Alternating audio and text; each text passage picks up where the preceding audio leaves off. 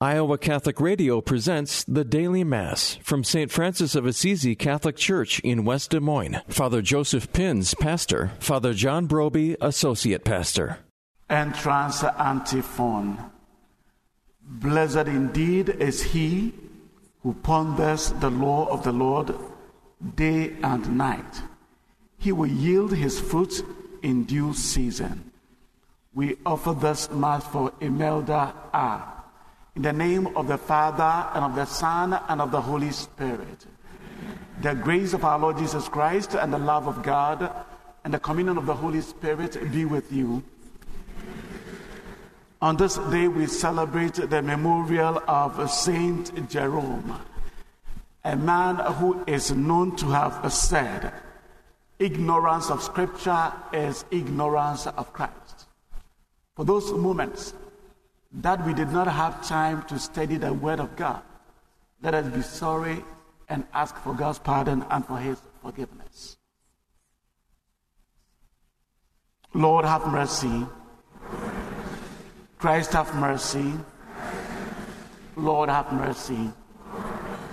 May Almighty God have mercy on us, forgive us our sins, and bring us to everlasting life. Let us pray.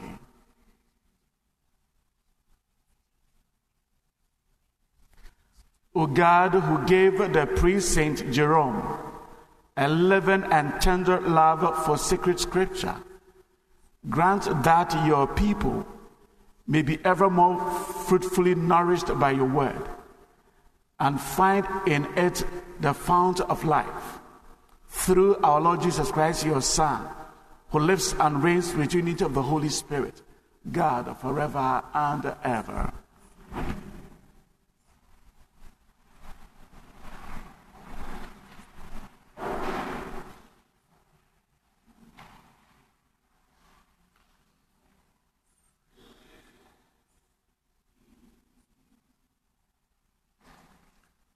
A reading from the book of Job. The Lord addressed Job out of the storm and said, "Have you ever in your lifetime commanded the morning and shown the dawn its place, for taking hold of the ends of the earth till the wicked are shaken from its surface? The earth is changed as is clay by the seal, and dyed as though it were a garment. But from the wicked the light is withheld, and the arm of pride is shattered. Have you entered into the sources of the sea, or walked about in the depths of the abyss? Have the gates of death been shown to you, or have you seen the gates of darkness? Have you comprehended the breadth of the earth? Tell me, if you know all, which is the way to the dwelling place of light, and where is the abode of darkness, that you may take them to their boundaries and set them on their homeward paths? You know, because you were born before them, and the number of your years is great."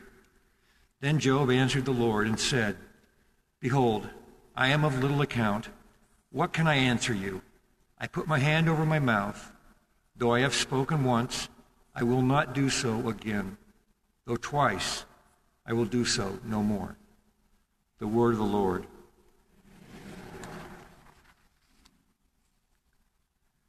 Guide me, Lord, along the everlasting way. Guide me, Lord, along the everlasting way. O Lord, you have probed me, and you know me. You know when I sit and when I stand. You understand my thoughts from afar. My journeys and my rest you scrutinize. With all my ways you are familiar. Guide me, Lord, along the everlasting way. Where can I go from your spirit? From your presence, where can I flee? If I go up to the heavens, you are there. If I sink to the netherworld, you are present there. Guide me, Lord, along the everlasting way. If I take the wings of the dawn, if I settle at the farthest limits of the sea, even there your hand shall guide me, and your right hand hold me fast. Guide me, Lord, along the everlasting way. Truly you have formed my inmost being. You knit me in my mother's womb. I give you thanks that I am fearfully, wonderfully made. Wonderful are your works. Guide me, Lord, along the everlasting way.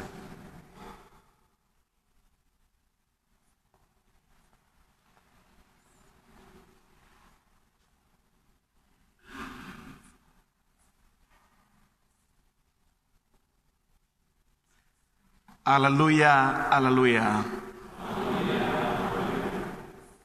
If today you hear his voice, harden not your hearts. The Lord be with you. A reading from the Holy Gospel according to Luke.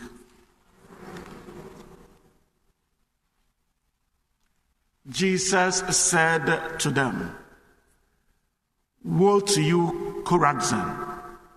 Woe to you, Bethsaida!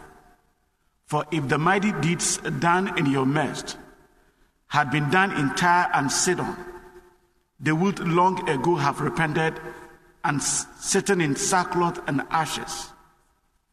But it will be more tolerable for Tyre and Sidon at the judgment than for you.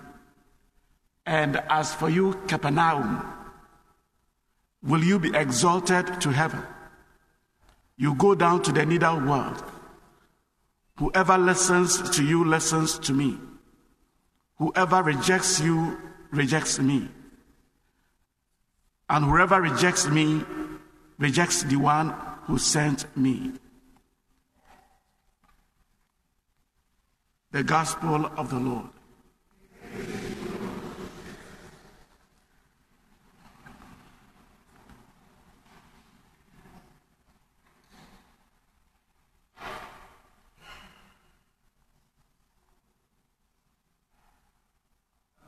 Dearly beloved,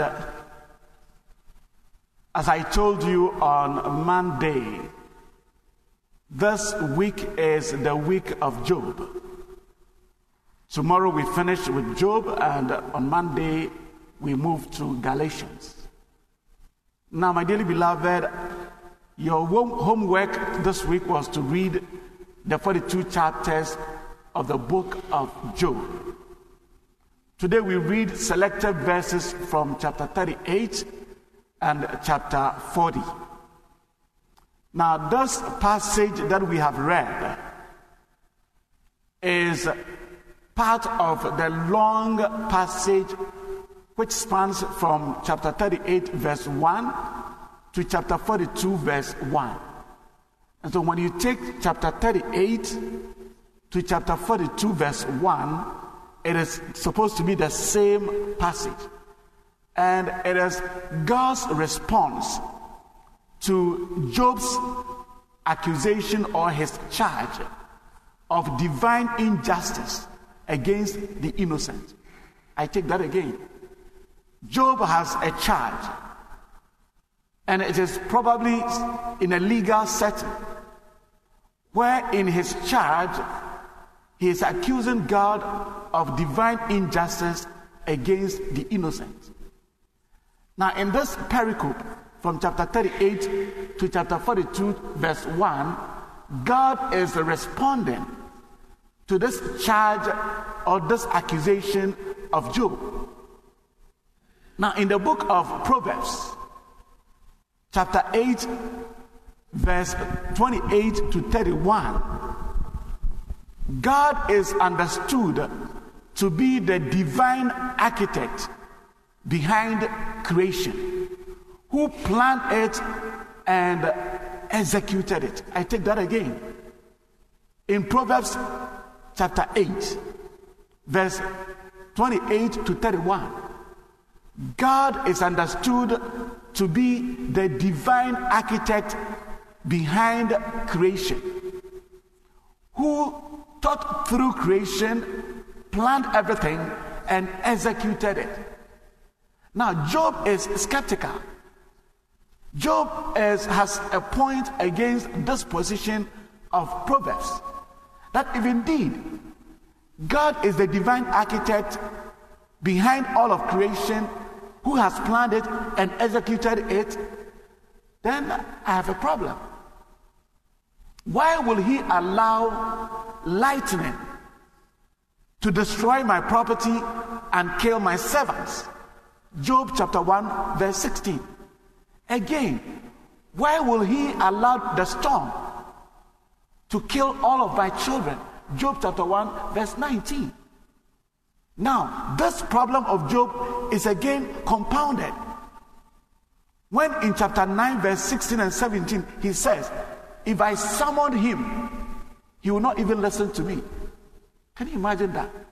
Job is saying that if I summon God, God will not even listen to me. Rather, he will cause the storm to make things worse. That must be a very high profile case. Now, God is going to respond.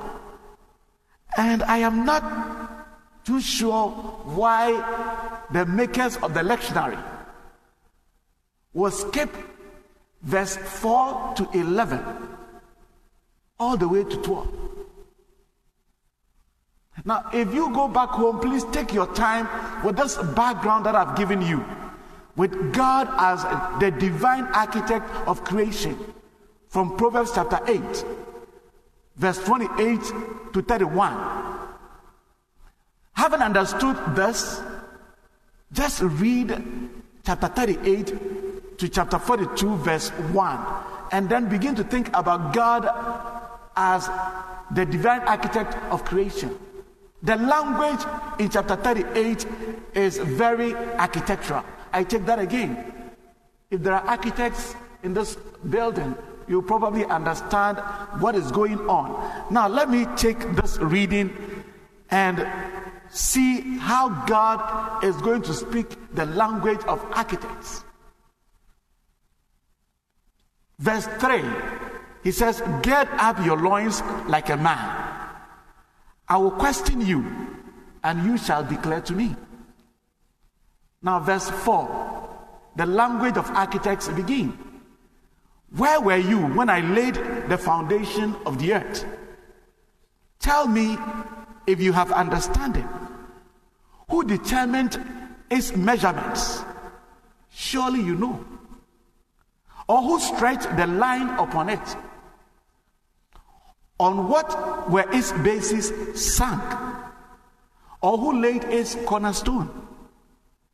When the morning stars sang together, and all the sons of God shouted for joy? Or who shut in the sea with doors, when it burst forth from the womb? When I made clouds its garment, and thick darkness its swaddling band, and prescribed boundaries for it, and set bars and doors, and said, thus far shall you come, and no farther. And here shall your proud waves be stayed. Have you commanded the morning since your days began, and caused the dawn to know its place, that it might take hold of the skirts of the earth, and the wicked be shaken out of it? It is changed like clay under the seal, and it is dyed like a garment." Now, this probably will inform you why Job will say, "I place my hands on my lips, I will speak no more." My dearly beloved in Christ, sometimes all of us, like Job, will question the divine architect. The problem is, he is the only one who has the master plan. I take that again. He is the only one who has the master plan. And it is precisely what Job didn't know, that God has the master plan. He has the master plan of my life. He has the master plan of your life. He has the master plan of the world. He has the master plan of everything happening. And it is only the one who has the master plan who understands exactly where the world is going. He is still in charge. Sometimes, my dearly beloved, like Job, we want to be in charge of the world. We want to be in charge of our plans. We want to be in charge of our lives. But the divine architect says to all of us today, just offer me your life. Offer me your future. Offer me everything that is yours. I have the master plan. However tall you think you are, you can never see tomorrow. True or false? Why worry? God says, submit your plans into my hands. And it will fit into my divine plan because I am the divine architect.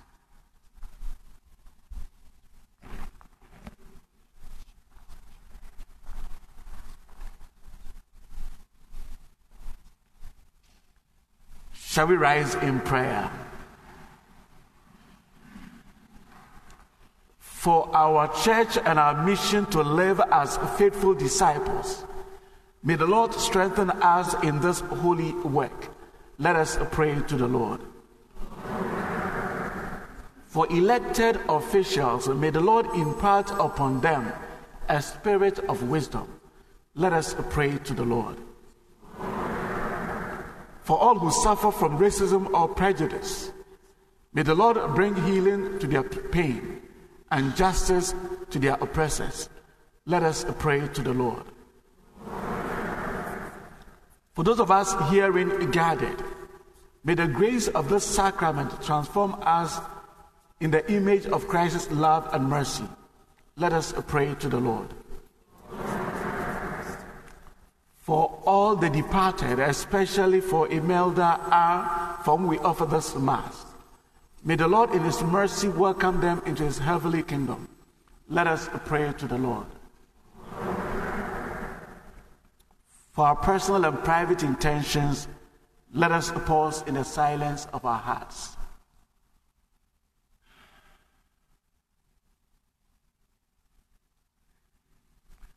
That we may submit our lives into the master plan of the divine architect, let us ask our Mother Mary to intercede on our behalf as we pray. Hail Mary. Blessed art thou amongst women, and blessed is the fruit of thy womb, Jesus. Holy Mary, Mother of God, pray for us sinners, now and at the hour of our death. Amen. Almighty Father, hear our prayers this day and answer them according to your will. For we ask all of these through Christ our Lord.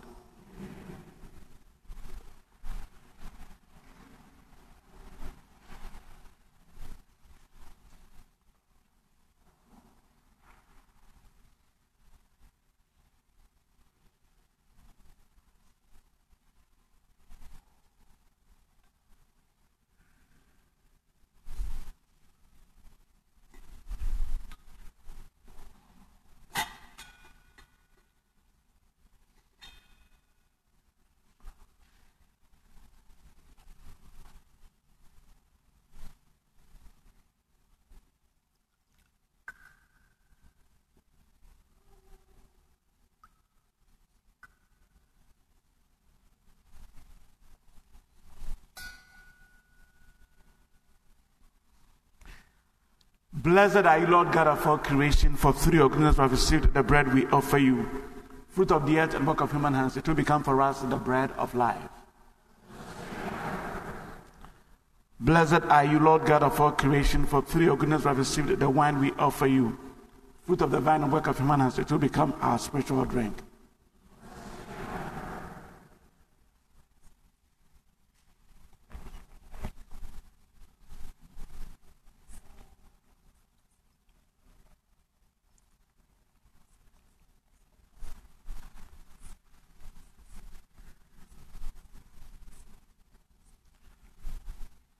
Pray, brethren, that my sacrifice and yours may be acceptable to God, the Almighty Father.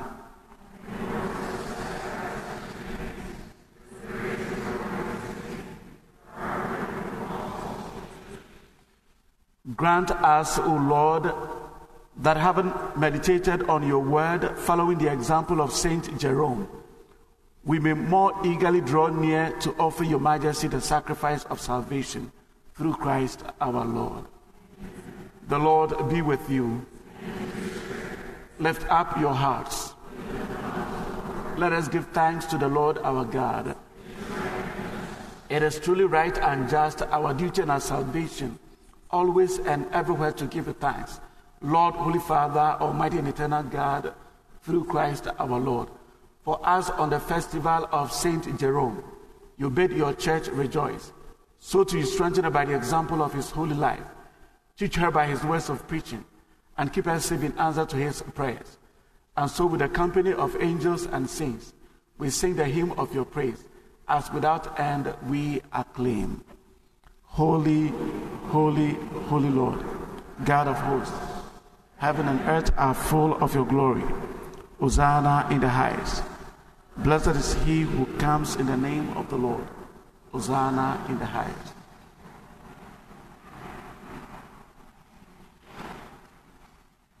You are indeed holy, O Lord, the fount of all holiness. Make holy, therefore, these gifts, we pray, by sending down your Spirit upon them like the dewfall, so that it will become for us the body and blood of our Lord Jesus Christ. At the time he was betrayed and entered willingly into his passion, he took bread and giving thanks, broke it, and gave it to disciples, saying, Take this, all of you, and eat of it. For this is my body, which will be given up for you.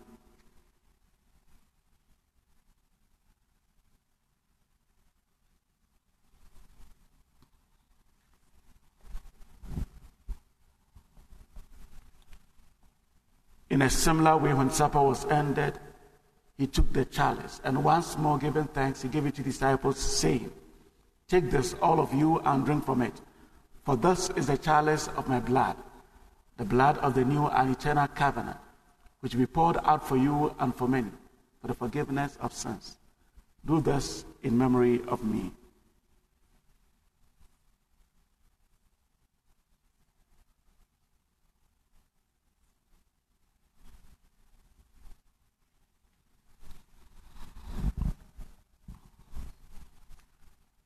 The mystery of faith. We proclaim your death, O Lord, and profess your resurrection until you come again. Therefore, as we celebrate the memorial of his death and resurrection, we offer you, Lord, the bread of life and the chalice of salvation, giving thanks that you've held us worthy to be in your presence and minister to you. Humbly we pray that partaking of the body and blood of Christ, we may be gathered into one by the Holy Spirit. Remember, Lord, your church spread throughout the world, and bring her to the fullness of charity to the Francis, our Pope, and William Joensen, our Bishop, and all the clergy.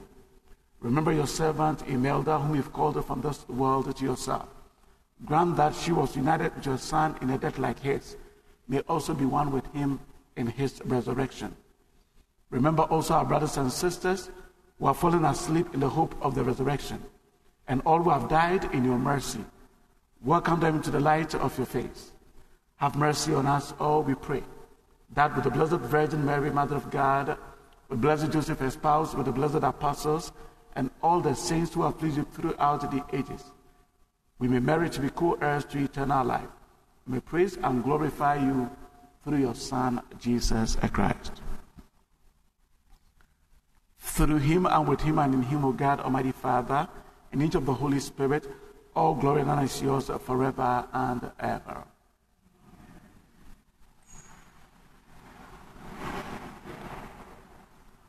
At the Savior's command and formed by divine teaching, we dare to say,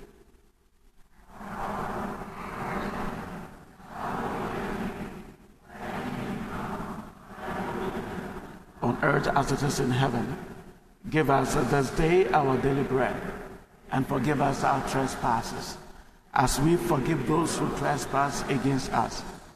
And lead us not into temptation, but deliver us from evil. Deliver us, Lord, we pray, from every evil. Graciously grant peace in our days, that by the help of your mercy may be always free from sin, and safe from all distress, as we await the blessed hope and the coming of our Savior, Jesus Christ.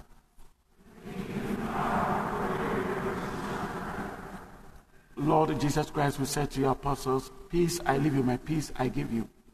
Look not on our sins, but on the faith of your church, and graciously grant a peace and unity in accordance with your will, who live and reign forever and ever. The peace of the Lord be with you always. Let us offer each other the sign of peace.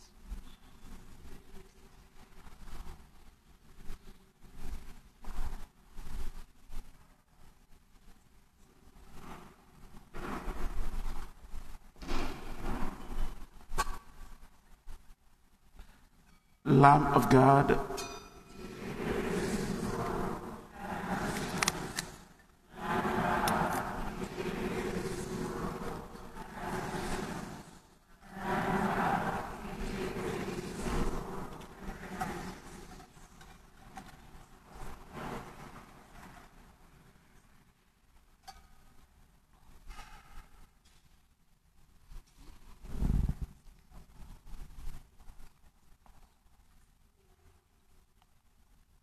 behold the Lamb of God. Behold Jesus who takes away the sins of the world. Blessed are those called to the supper of the Lamb.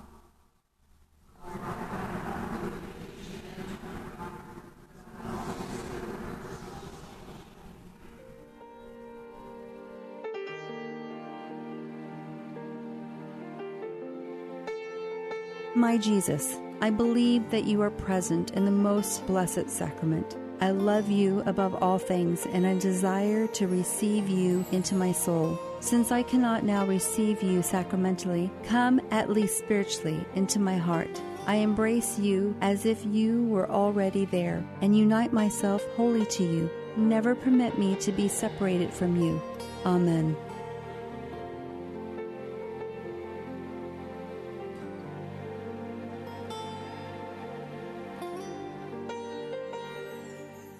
Let us pray. May these holy gifts we have received, O Lord, as we rejoice in celebrating Saint Jerome, stir up the hearts of your faithful, so that attentive to sacred teachings, they may understand the path they are to follow, and by following it obtain life everlasting. Through Christ our Lord. The Lord be with you. And may Almighty God bless you, the Father and the Son and the Holy Spirit. Go in peace. The Mass is ended. Have a wonderful weekend. You've been listening to the Daily Mass from St. Francis of Assisi Catholic Church in West Des Moines on the Iowa Catholic Radio Network.